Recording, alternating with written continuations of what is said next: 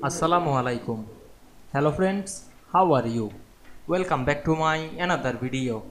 In this video, I am going to show you how to make bullet points horizontally in Microsoft PowerPoint. Let's get started.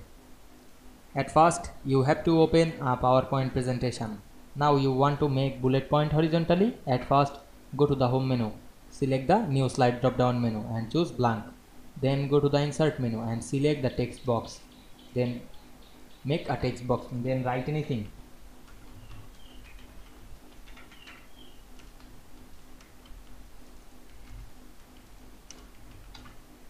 Then select the text, click and drag on our mouse and go to the home menu. Now I am select the bullet point.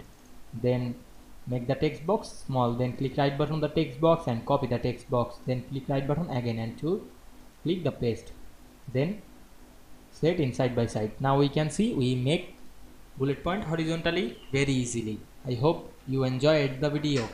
Please like, comment, share and subscribe my channel. Thanks for watching.